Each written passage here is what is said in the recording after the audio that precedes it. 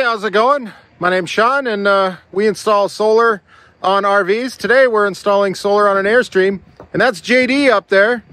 Hello. He's putting on the rack. That's right, we're doing a solar rack on an Airstream. We've done it a couple of times before, and we're doing it again. And this time I want to get into a little bit more detail on how we do it. So if you're interested in how that happens, follow along. If not, you can follow along too. Nobody has to know. Oh, and here's the bear. Hello, Mr. Bear. This is our shop dog, Bear. He's a little over 2, and he's got fresh off the cone. If anybody's been following along, he's on the mend, aren't you, bud? All right, let's get back up here and see what we got going on. So right now, JD and I are trying to decide where should we set the height on this rail system here. And that's kind of one of the nice things about the Unirac rail system. We'll go over all these parts here in a bit. As you can see, we can adjust it. We were at the top position and now we're in the middle. Oh, great. That's the way it is around here. We're getting messages and notifications. Oh, good. Great. Yeah.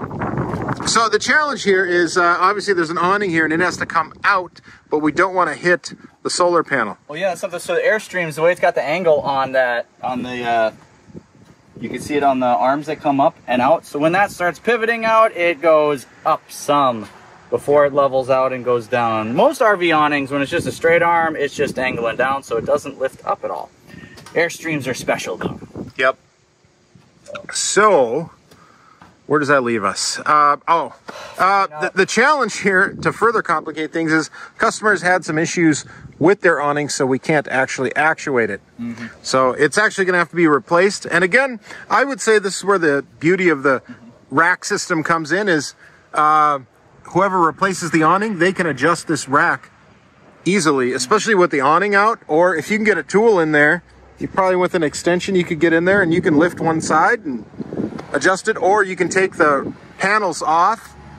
They're just held on with 4 clamps on each side, so you can adjust it really easily. Well, I feel like the last one that we did when we were first experimenting with them, we discovered that awnings go up.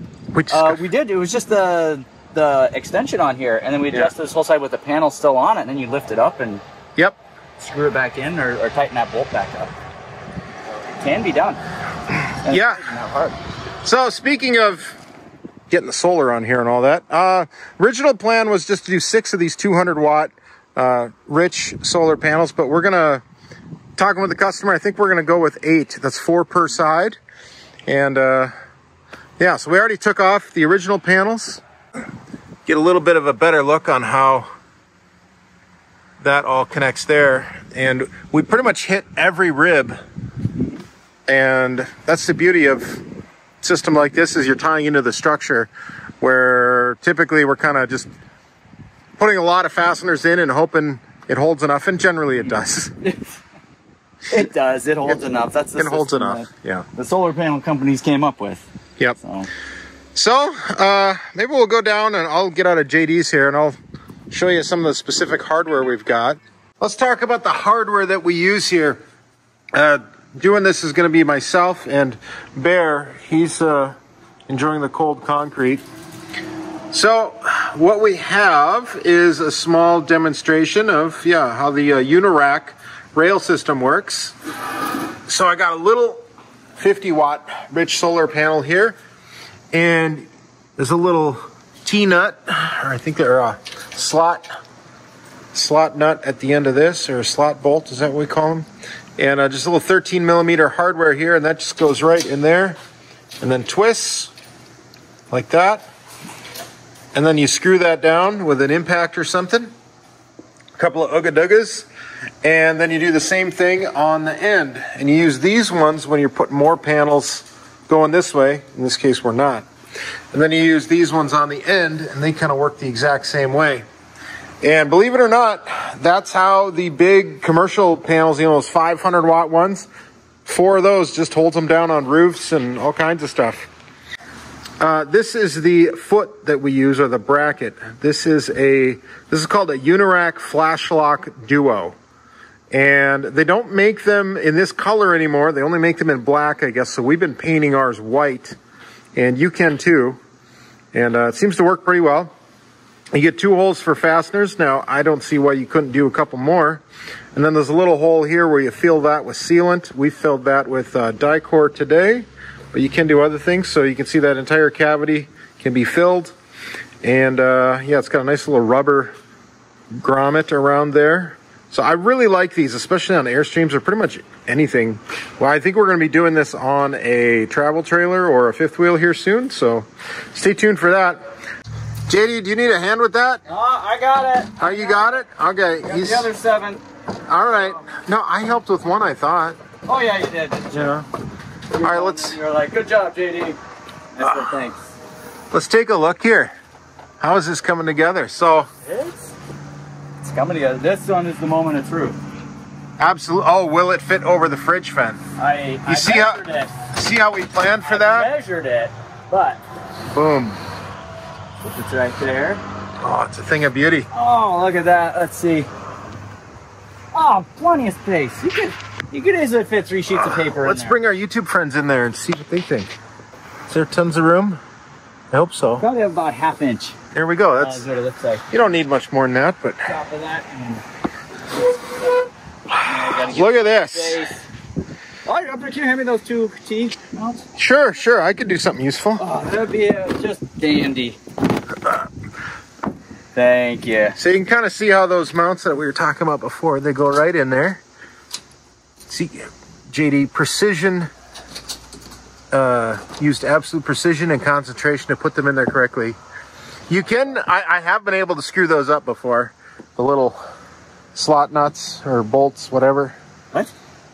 That's why they put the impact on it, and you want to screw it down. I've screwed it up. That's all I'm saying. Okay. It is possible. I've done it. Won't ask how.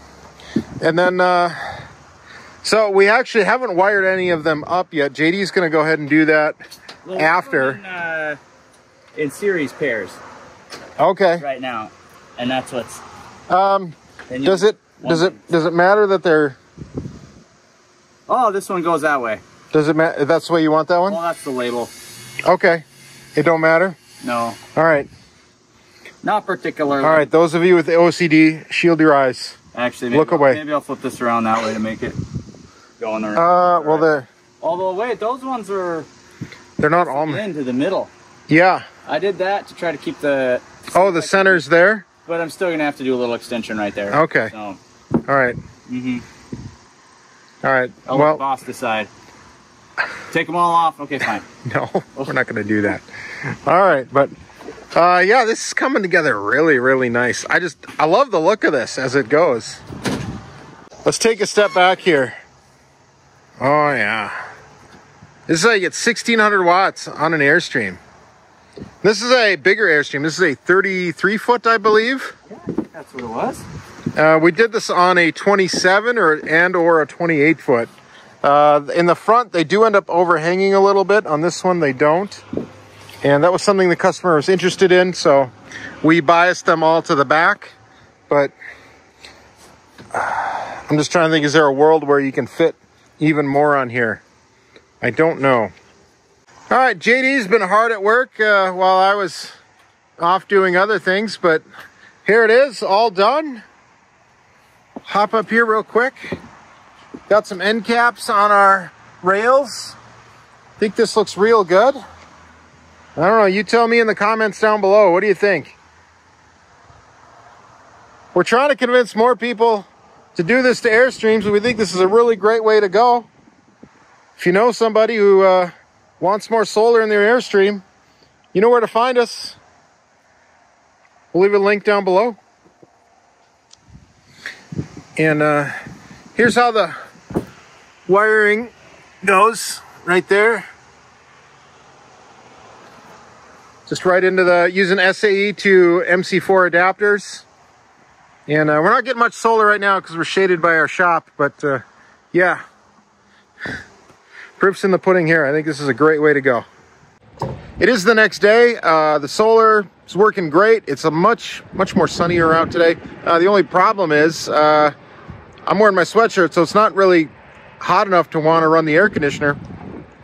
So we don't really have a lot to put on a load on the system. It's charged the batteries up fully. They're going to be able to boondock pretty much forever. So, yeah, I think that's going to work out great for them. So, that'll about do it for this one.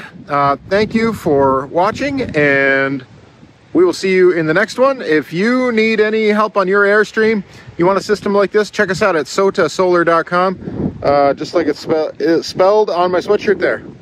We will see you then, or next time, whatever. Bye.